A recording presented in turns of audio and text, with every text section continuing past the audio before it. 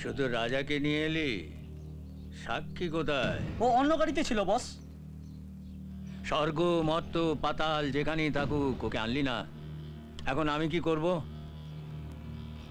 ওই সালা টিআরপির কাছে সাক্ষীও রইল আর ক্যাসেটও রইল, আর আমার হাতে পেন্সিল। যাক, এখন আমাকে অন্য কিছু ভাবতে হবে। আরে রাজা ভাই, কি করলি এতদিন? তোর কথা বল। তেজ কমে গেছে যে। আমায় এখানে নিয়ে এসেছেন কেন? লালদা। হ্যাঁ দাদা। ছেলেদের চার্জ কখন ফুরোয়? মেয়েদের প্রেমে পড়লে দাদা। হ্যাঁ, তার মানে আমাদের রাজা গুন্ডা প্রেমে পড়েছে। আমি আর আপনার কাজ করব না। কেন? কে বারণ করেছে? তোর গার্লফ্রেন্ড? কাজ কর, শুধু কাজ করে যা। এই যে দেখ, এই এলাকায় আমি কত কাজ করেছি, কত ভিত্তিপ্রস্তরে আমার নাম লেখা আছে। ওইগুলোই থাকবে রে। বাইরের লোকেরা বলবে একটা নেতা ছিল বটে, সদাশিব হালদার জিন্দাবাদ। আর তোরা বলবি কত বড় ঢ্যামনা ছিল সালা। কত লোককে স্বর্গে যাওয়ার ফ্রি হটলাইন কানেকশন দিয়েছিল। ওটাও তো একটা কাজ। আমি আপনার আর কাজ করব না, ব্যাস। একটা মেয়ের জন্য। ঠিকই বলেছিল, মেয়ে মানুষ নরকের দ্বার। আরে রাজা, মায়ের ভোগে যাবি, আর তুই মায়ের ভোগে গেলে আমাকে রাজভোগ কে খাওয়াবে? দাদা, আমি আমার কথা শোন রে বোকা। দেশের সেবা করা দেশের প্রতিটি সন্তানের কর্তব্য, আর সেটাই ছেড়ে দিবি? বলুন সাংবাদিক ম্যাডাম। কি করে বুঝলেন আমি এতদিন রাজনীতি করছি, এইটুকু জানবো না? আর এটাও জানি কি বলতে আপনি ফোন করেছেন। কি? সাক্ষীও আপনাদের কাছে, আর ক্যাসেটও। এক্স্যাক্টলি। আমার টেলিপ্যাথি হচ্ছে, নেতা হয়েও হার্টলেস হয়েও সব কিছু এখনো বিসর্জন হয়নি। কি বলেন? তাই তো দেখছি। দেখুন, এবার একটু পেছনে দেখুন।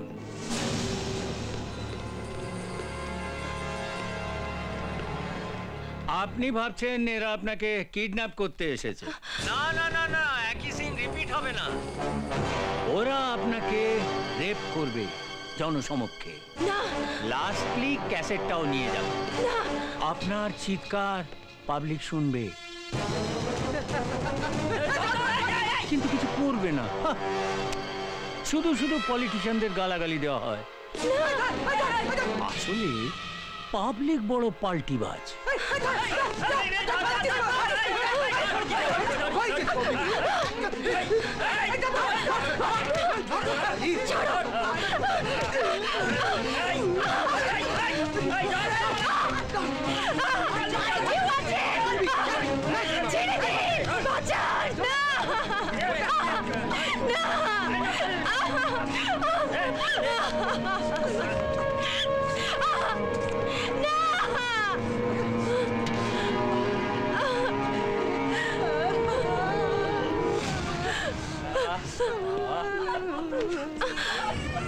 এই বেড়ুয়া কাপুরুষের দল, আপনারা এতজন সবাই দাঁড়িয়ে দাঁড়িয়ে দেখলেন?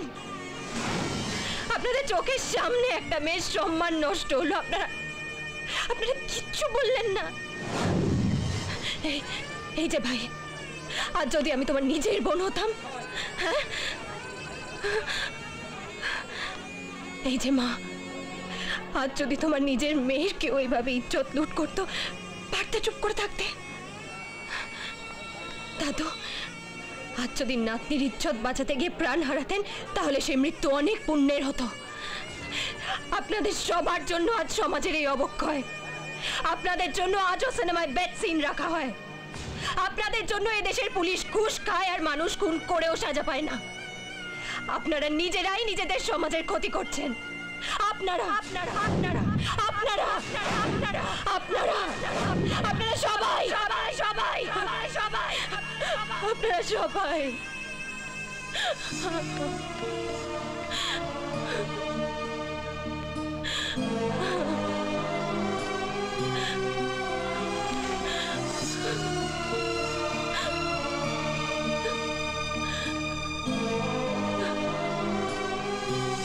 সাক্ষী আসার পর থেকে কেঁদে চলেছিস।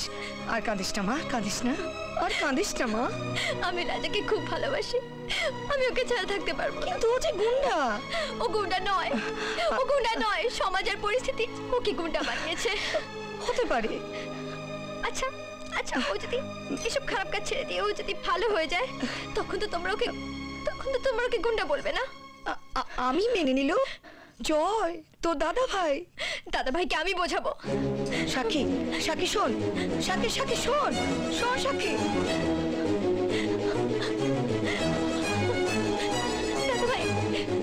দাদা ভাই, রাজা খারাপ ছেলে নয়, ও খুব ভালো। ও কখনো আমার সঙ্গে কোনো খারাপ ব্যবহার করেনি, খুব ভালো ছেলে। সাক্ষী। দাদা ভাই, তুমি কিছু বলছো না কেন? কিছু বলো না। শুনছি, বল। তোমরা রাজার সঙ্গে একবার দেখা করো, একবার কথা বলো তোমরা। দাদা ভাই, এনগেজমেন্ট মানেই তো জীবনের শেষ নয়। আমি জয়কে বিয়ে করে সুখে থাকতে পারবো না দাদা ভাই। কাকা, তুমি চাও না আমি সুখী থাকি? চাও না? দাদু, আমি কখনো কোনো ভুল কাজ করিনি। তুমি যা বলেছ আমি সব শুনেছি। আমি জয়কে বিয়ে করে সুখী থাকতে পারবো না। আমি ওকে ভালোবাসি না দাদা ভাই, আমি ওকে ভালোবাসি না। এর মধ্যে কোনো ভাব নেই। হ্যালো,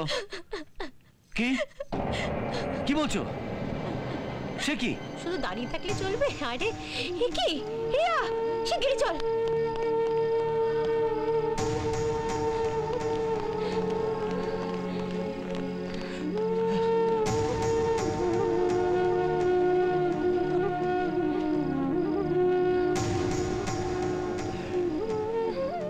সাংবাদিকদের মুখ এভাবে কখনো বন্ধ করা যায় না।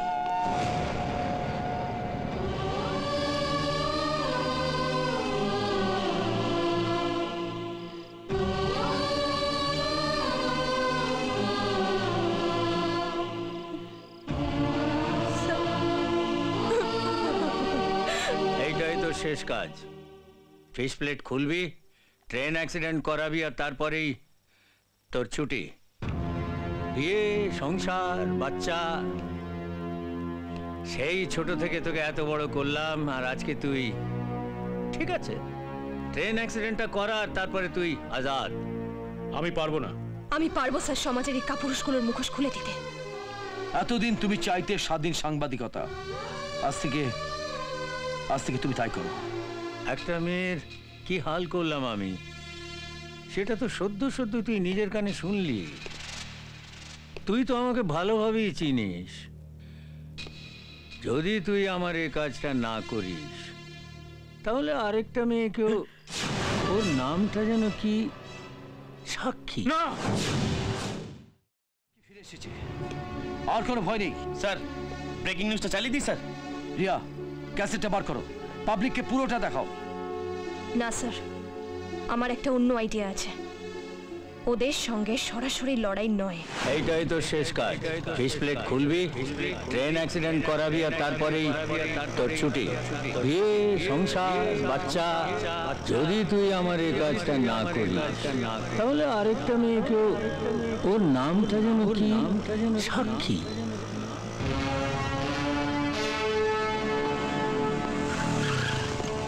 চল রাজা, থানায় চল। একটা কাজ বাকি আছে। না, কোনো কাজ নয়, চল।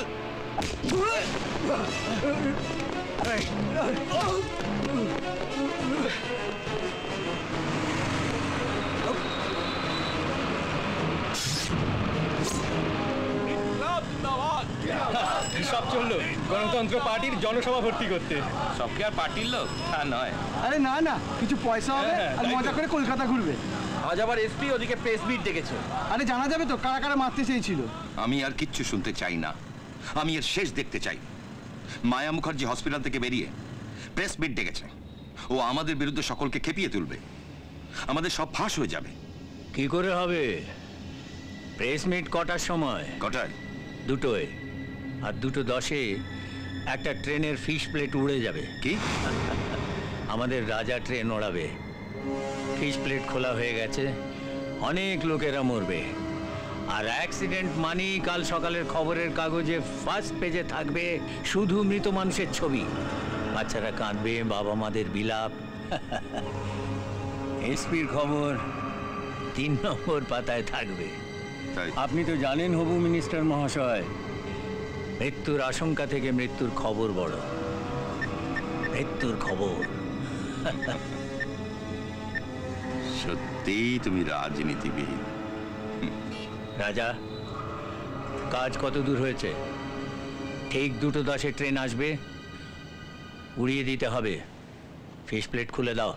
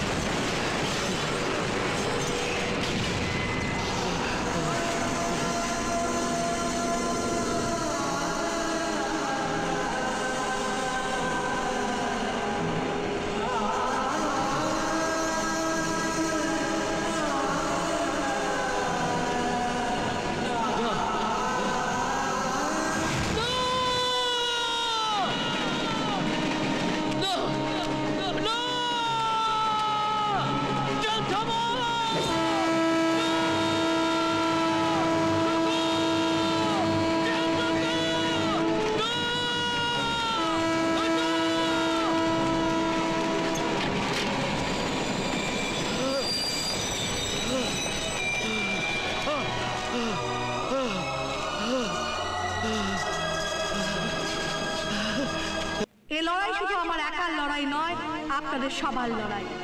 আমার রক্ত দিয়ে যদি বাংলার অন্যায় প্রতিরোধ হয়, তাহলে আমি আমার দেহের প্রতিটি রক্তবিন্দু দিতে রাজি আছি। অন্যায় দেখলে প্রতিবাদ করতে হবে, করবই।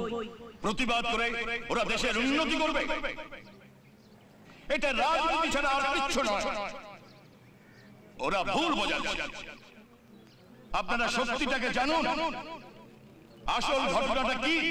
ক্যাসেটটা ওরা নিয়ে নিয়েছে ঠিকই, কিন্তু পুরো ঘটনাটা যে আমি মোবাইলে লোড করে রেখেছি সেটা ওরা জানে না। যার কাছে যত কন্ট্যাক্টস আছে, যত নাম্বারস আছে, এক্ষুনি এমএমএস করো, ফাস্ট স্যার।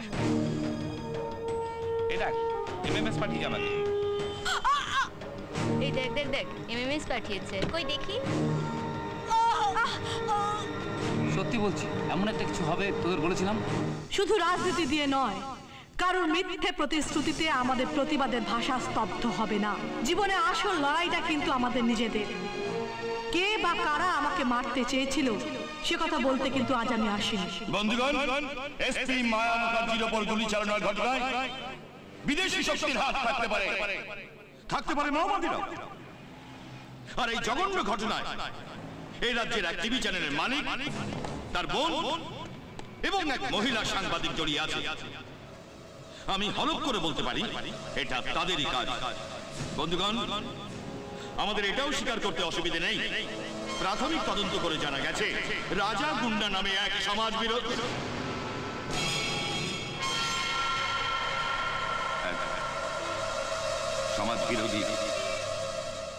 এই ঘটনার সঙ্গে জড়িত।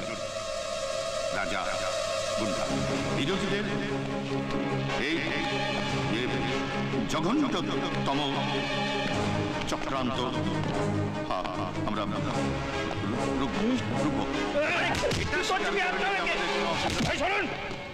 আমি সেই রাজা গুন্ডা। হ্যাঁ আমি, এরাই আমাকে গুন্ডা বানিয়েছে। রাজা রাজা এটা হচ্ছে কি? চেয়ারের লোভে এরা খুন করে।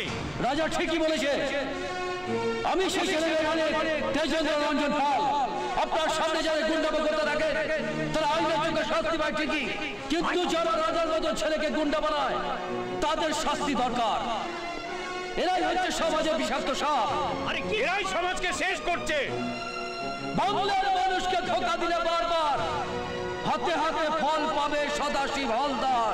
এরাই সারা খুনি, এরাই সব কিছু। রাজা রাজা এর প্রতিবাদ কর। আমি তোকে ছোটবেলা থেকে বড় করেছি, অনেক দেব তোকে গভর্নমেন্টের দিব্যি। গভর্নমেন্ট, সরকার, কোন সরকার যারা পয়সা খরচা করে মানুষকে পোষা কুত্তা বানায়? তোকে এমএলএ বানাবো। এরা লোকাল এসপি মায়া মুখার্জিকে মারতে চেষ্টা করেছিল। তার প্রমাণ আমাদের কাছে আছে এই মোবাইলে। এই দেখুন দেখুন এসপি মায়া মুখার্জিকে খুনের প্ল্যান দেখুন। এই দেখুন। মিনিস্টার হবি তুই, চল। না, শুধু মানুষ হবে, তার আগে মানুষের শত্রুদের শেষ কর। কি বলছিস তুই? বলেছিলাম না, পাপের হিসাবটা এই জীবনে এই বাংলার মাটিতে দাঁড়িয়ে দিয়ে যেতে হবে। কি করছো কি? আটকাবে?